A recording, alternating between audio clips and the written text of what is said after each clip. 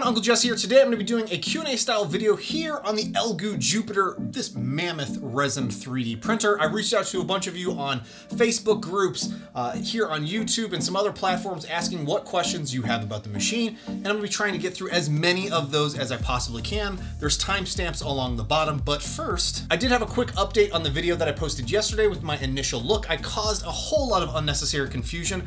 I stated that my unit does not have the mono screen.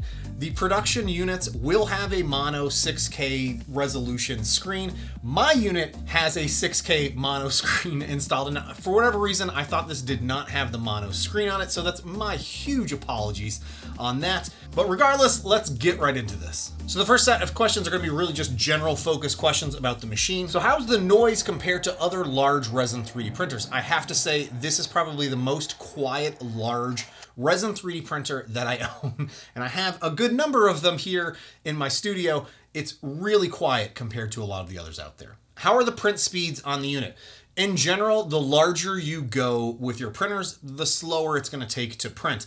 However, I am pretty impressed to say that the Loot Studio prints that I went off and did on the Jupiter here for my video took about 6 hours to print, and then I reprinted those running almost the exact same settings here on the Saturn, and it also took about 6 hours. But I was impressed with seeing how fast it was printing on this larger machine. I was able to print a lot more of those 75mm miniatures on the Jupiter compared to the Saturn, which has a smaller build volume. A lot of you also want to see a size comparison between the different Elegoo machines. So here is the Jupiter, the Saturn, the Mars 3, and the Mars 2 Pro. A lot of you also were asking about build volume comparisons between the Jupiter and those other machines. So I made a 3D printable model of the different build volumes. So here is the Jupiter, here is the Saturn, and here is the Mars 2 Pro. As you can see, there's quite a bit of difference between the build volumes of these machines. A lot of you wanted to know what my print settings or the profile was that I was using for the Jupiter. Elegoo did pass that along to me. That's what I was using, so I'll post that on screen here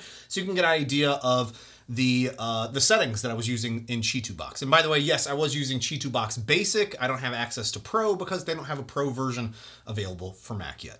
Can you do Vroom with the Jupiter? In theory, yes, and I will be for sure checking that out and seeing how fast I can push this. Just keep in mind that when you use the Vroom settings, you potentially are going to wear through your FEP sheets faster, or just in general wear out the printer faster. How is the print cleanup on the Jupiter compared to the other machines? You're going to need a lot more space because you have a much larger vat or the build plate when it comes to cleaning off prints from the units there, from the machine. And as of right now, there's really not a larger wash and cure unit that will fit prints that directly come off of this. So I'll be doing a separate video on how I typically clean my larger resin 3D prints and showing that off separately. But I know Elegoo is looking into the possibility of making a larger wash and cure unit. Also, all of the prints I did print off this machine, I cleaned in the Mercury X bundle. Is Chitubox required? Yeah, it's a Chitu-based board that's being used in the machine, so you are going to have to, at some point, use Chitubox Basic or Chitubox Pro with the machine when it comes to actually slicing the files that go on the printer, unless something changes between now and the time that the units officially ship. And this isn't just a limitation with the Elegoo machines. This is a lot of the other manufacturers out there as well that are using the Chitu-based boards. What are the packaging dimensions for the unit? I don't know, unfortunately. I think that's something that we'll have to wait and see and get more updates from Elegoo once that's made available and they have all of the final builds and designs in place. How many 32mm miniatures can I fit on the build plate of this machine? The answer is 22 comfortably, along with their bases for those miniatures on that massive build plate. Here's one that I've gotten a lot of questions about. Can you print a full-size helmet on this machine in one piece? No. Unless you have a small child head or just a very small head, you're more than likely going to have to print a full-size helmet for an adult person that would need to wear that in 2 to 3 pieces, again, depending on the file that you're going to be working with. Here's an example of a Court of Owls mask that I designed. It's just a face mask, and I was able to print this directly here on the front side of the build plate. And that was a 14-hour print. Is the integrated light source bright enough for you to be able to see your prints while you're actively working in it? Yeah, it works fantastic. Really happy with it. Obviously, I'm not a big fan of the L lights. I've stated that previously, and Elegoo has mentioned that they're looking into cooler light options. Again, the big question here is don't want any of your lights to affect any of the resins that you're working with. I have very bright LEDs all inside this studio space here with lots of resin 3D printers, typically without their cases on it, and I have zero issues with curing resin because those are so close to the prints. Elegoo is going to be testing that before they eventually release it. Is the build quality really stiff? Is it solid? Yeah, I would say this is, so far, I'm very happy with the overall build quality of this machine. The rails seem really solid. Everything's really solid in here. Nothing's loose or wiggling. I didn't have to go through and retighten anything at this point. Can you install a door detector that when you open the door, it automatically pauses your print? I don't know, maybe in theory. Right now, it's just magnetically holding the door in place. In theory, you could. I would personally never want that. I just would rather pause from the menu here. I rarely like to pause my prints because every time I pause and do something, I'll typically end up with some fine layer lines where I pause the print. And that's not just with this printer, it's with any resin 3D printer. Elegoo mentioned that there is going to be a potential extension up to 500 millimeters for this printer. As far as I can tell, on the top side here, there are panels that you could remove. So you could, in theory, build up higher. I'm not sure exactly how all that would work. There's some creative engineers over at the Elegoo team that I'm sure would be able to solve that and figure it out, or probably already have a design in mind for that. Can this door be installed on the other side? Currently, no, there's no option for that. However, I did pass over that comment to the Elegoo team to see if that's something that they would be able to figure out a way to do. There's some design elements here and how it's locking in place that would, if that were to happen, would need to change. It is what it is at this point. Where's the USB slot located? It's on the side of the machine along with the power switch and the power supply. Does it come with the same style USB stick as the other Elegoo machines? Yes, it does. Does the Jupiter beep when you start a print and the build plate touches the bottom of the Z? Yes, it does. What's my favorite and least favorite thing about the machine? That's a tough one, but I would say my favorite is the auto feeding resin function. It's just absolutely amazing. This is a, 13, 14 hour print here that I did and used that, and the vat is still completely full after printing that. And what's the least favorite thing that I like? It's probably going to be the yellow lights. I've already stated that enough. For me, it's a personal thing. I make lots of videos, post things on Instagram, and take photos. Using those yellow lights, it just makes everything not look as good as it should. How easy is it to remove a build plate with a print on it? I would say it's pretty easy. You just loosen that lever and you can pull the build plate right out. How heavy is the build plate? It's 3 pounds and 13 ounces. Can you hold the build plate with one hand? Yes, you can, and I don't have the largest of hands. Is it easy to remove the prints from the build plate? Now, I would say in general, yeah, it's as easy as it can be. Depends on how flat of a surface you're going to be printing with so that you can get the scraper under there.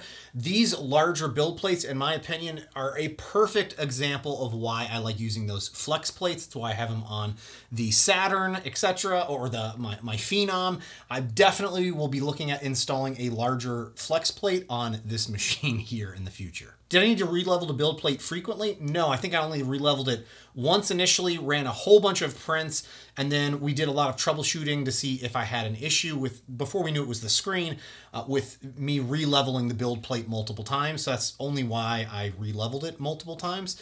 Outside of that, it's really rock solid once you get it leveled. Is the build plate smooth or sandblasted? It's smooth, and mine is all sorts of scuffed up from me removing prints already. After a print's completed, does the build plate fully lift up to the top? Yeah, I believe it does. Mine's sitting up there right now, but I believe that's a setting that you can configure in the G-code of the firmware for the machine. Let's talk about my favorite feature of the machine, that auto-filling vat. How well does it work? I think it works exceptionally well. According to Elegoo, it uses atmospheric pressure to keep the resin perfectly aligned. So as you filled up the vat with resin and then added in the extra tank there, it's just gonna keep feeding it in as resin is being used. And like I mentioned before, this huge face mask here that I printed in 13, 14 hours, the vat is still completely full thanks to that autofiller. Does it prevent resin from overflowing from the vat? I have been letting this sit here for at least a solid 12 hours now, and it hasn't moved an inch. So it's not gonna just completely overflow and pour out. Here's a great one. Will the cap fit on non-Elegoo bottles? And I have tested this out on a number of different bottles, that it obviously fits on the Elegoo bottles. It will not fit on the Soriatech bottles. It will fit on some of these Anycubic bottles. It will fit on the Epax bottles. I had this Shine Sing resin, and it works with that. And some of the frozen resin bottles, it also is compatible with that. My plan is that I'm going to be saving some of these larger bottles of resin so that if I do have some resin that isn't going to be compatible with that, I have a way to actually store it. I'll just transfer it over into this bottle and then use the feeding mechanism. Can the auto feeder get blocked up? I don't know. Not that I'm aware of. I haven't run into any issues with it so far. You could potentially accidentally cure the resin that's in there. I believe Elegoo is looking into the option for additional caps to be either sold or included with the orders. One of the big ones was how much resin does the vat currently hold? Up to the max fill line, it is 1.75 liters of resin. So it's one full bottle of resin plus about 75% of another larger bottle of resin. Plus you still have the auto feeding function in the back there that's gonna hold a full another liter of resin. How heavy is the vat? It's 7 pounds, 7 ounces. Does the vat have feet that protect the FEP like the Saturn? It doesn't have feet, but it's got a whole raised platform that it's sitting on. So yes, it does have a way to protect the FEP. Again, the designs for that and the screen might all change before it officially goes into production later this year. Have I seen any warping on the FEP sheet since using it? No, I've really not seen any issues with the FEP sheet so far. I've had 0 issues with it so far, which is fantastic. And it is that nFEP sheet, which was the next one, is do I see any major difference between regular FEP sheets and the nFEP? I guess it's a little bit more durable. It's supposed to be a little bit more durable. I know a lot of manufacturers are switching over to that. It seems like it works better. Is it noticeably harder to remove the vat from this machine compared to, let's say, the Mars or the Saturn? I mean, it is certainly heavier and it's bulkier. Thankfully, it's got those 2 big handles. One thing that's a little bit tricky is when you're needing to dump all of the resin back out and back into a bottle. That can be a fun time and experience, especially holding that heavy thing up. And it's certainly not the largest or heaviest vat that I've had to work with. And thankfully, these have handles on them. Does the printer or the vat have a heating mechanism? As of right now, no, and there's nowhere to plug one in either, but that is something that Elegoo is looking into, and if it's even possible for them to build something like that into the unit. The last couple questions around the filter units here. So how well do they work? I think they work as well as I can tell. I don't typically work with harsh resins or fumes from resins. I try to stay away from those as much as possible, just because I don't want that in my space. I try to leave the windows as much as I can cracked open or have air circulating through here. These certainly help, and it's great that they're just a USB powered and plugged directly into the unit. Do the original filters fit? And just for comparison's sake, here is the original filters that Elegoo sells versus the one that's going to plug into the Jupiter here. Obviously, a good bit larger here for this one that plugs in directly to it. But if you have these wireless smaller ones, they will fit in the back of the unit. Is there an ability to turn on or off the filtration unit when it's plugged into the machine? No. As soon as you plug it in, it starts working. When you unplug it, it stops working. Again, Elegoo might change that design before it's officially released. Maybe there's a power button on the unit here to turn it on or turn it off. I did want to say a special thank you to Elegoo for sponsoring today's video. If you're interested in the Elegoo Jupiter and haven't already pre-ordered it over on Kickstarter, I'll have links down below where you can find more information about the machine and the Kickstarter that's still up and running for the next, I don't know, 9 to 10 days or so once this video publishes. I'll be making more content with this machine here over the upcoming weeks, especially once I get the new screen in place. I'm really excited to print some really large things on this machine and have a good number of files already prepped and ready to go for that. Hey, thanks so much for watching, and I'll see you next time. Bye now. Also, if you still have more questions, let me know in the comments below and I'll see how many of those I can try to get to.